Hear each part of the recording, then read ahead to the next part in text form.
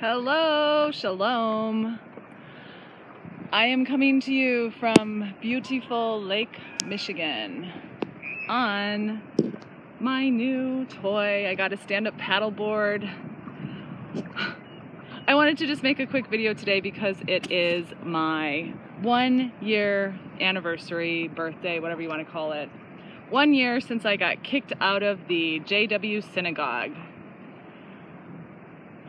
And it's so crazy. It feels like it was at least 5 years ago. I'm like, it was only a year that I was meeting with the elders. Life is good. It hasn't been linear, but nothing really is. Embrace the waves, right? I'm on this stand-up paddleboard, but I'm not standing up because it's pretty wavy today and I'm super newbie. I did finally successfully stand up, but I did fall in today, so I'm shooting this video from a seated position. Anyway, I kind of miss making videos, but the reason I don't make that many videos anymore is because I find myself self-censoring a lot. I'll internally rehearse like a conversation idea that I find interesting, so I figure, well, if I find this interesting, maybe somebody else will. But then when I go to like pull out my phone or something, I'm like, nah, maybe I should just leave that to myself. It's August 1st, 2020, and unless you are literally living under a rock, the entire planet has been on COVID 1984 lockdown, mandatory masking, social distancing, blah, blah, blah. And I went through the grieving process with that too. Maybe I'll make a video about that in a little bit, but basically I just wanted, hi. He's like, you're in my space. I just wanted to say hello. Thank anybody for subscribing and viewing. Thank you for coming along the ride with me over the last year and a half.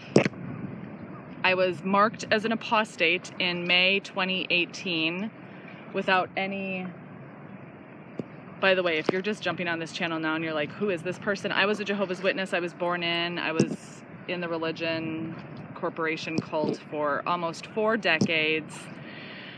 And I started questioning everything I had been taught and my beliefs and my entire view of reality in my late 30s. And it was a trip. It is a trip. It's a trip. And I don't think the trip is going to end. That's not the point. The point is to stand up and lean into the wind. And sometimes sit down and enjoy the waves. Many analogies could be said here. I just am very grateful. There's been tears along the way, but the most beautiful part of this has been the friendships. My new brothers and sisters, my family. Yeah, I lost stuff too. I lost people. Maybe that is temporary, but I am choosing to listen to Jesus' words of look forward, set your plow blade in the ground, and don't look behind. And trust me, there are many days where I do find myself looking behind a lot.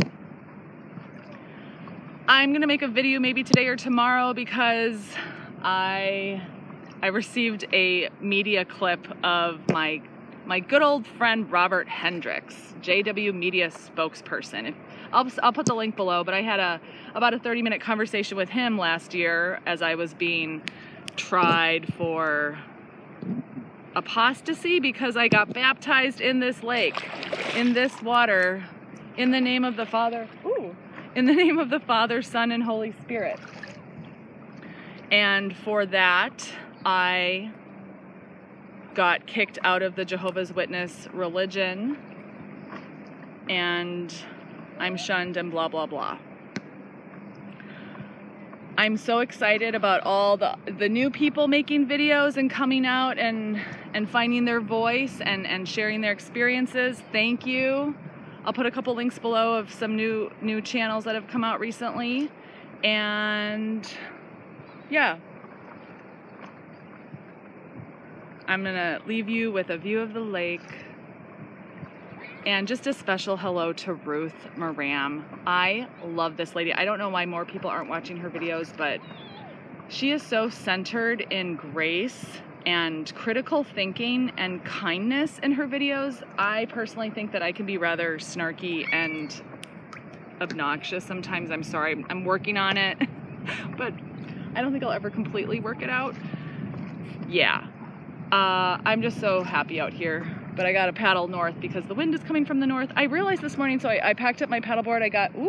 I've drifted quite a bit. I got on my paddleboard, and there was a person on the sidewalk. She's like, oh yeah, this will be a good day because the wind is coming out of the north. If it was coming out of the west, it would blow you into the lake and then it's really hard to paddle back. And I was like, oh, I should probably check these things before I get on this paddleboard. Oh, I love it. Wherever you are today, even if it's really stormy and cloudy, and I'm speaking figuratively, the sun is shining above the clouds, and sometimes you just need a friend to remind you of that. So I thank all the people who've reminded me of that on really stormy days that I have.